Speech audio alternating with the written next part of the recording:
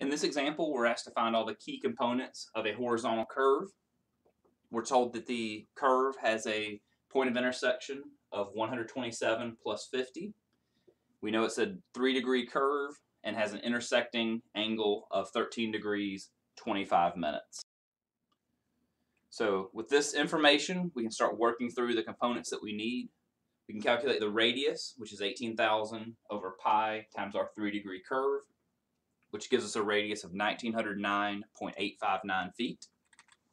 We can calculate our tangent length, which will be equal to 1909.859, which is our radius, multiplied by our tangent of our intersecting angle, 13.4166 degrees, divided by 2, gives us a tangent length of 224.64 feet.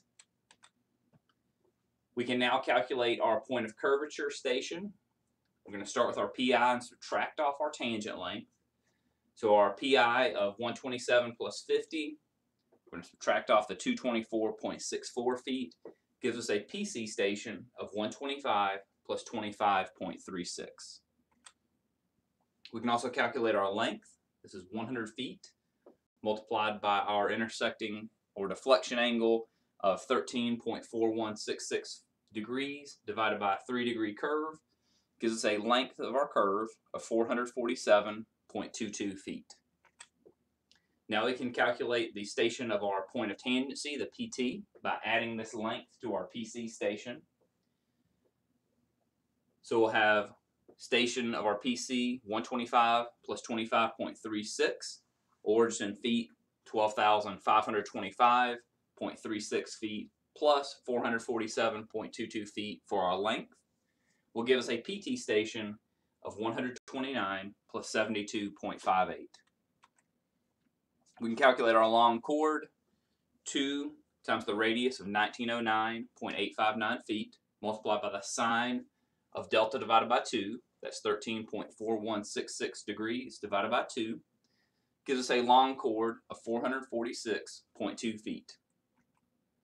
Our external distance, 224.64 feet, that's our tangent length, multiplied by the tangent of delta divided by 4, that's 13.4166 degrees divided by 4, gives us an external distance of 13.17 feet. Our middle ordinate can also be calculated. The radius, 1909.859 feet, multiplied by 1 minus the cosine of delta divided by 2, will give us a middle ordinate of 13.08 feet. We can also develop a table for our deflection angles. So our first column, we're going to just list the stations starting at the PC, going every half station, half and whole station, until we reach the PT. The incremental length, the first and last will be something other than 50. All the intermediate ones will be 50 feet. So our first distance from the PC to station 125 plus 50 is 24.64 feet.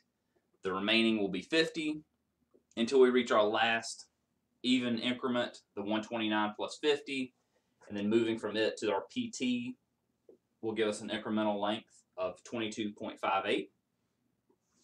Our next column over, we're going to calculate those incremental deflections. L multiplied by the degree of curve divided by 200. So our first and last will be different.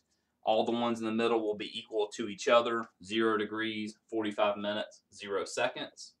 And then our final column for the total deflection, we're going to add up the previous column with the incremental deflections.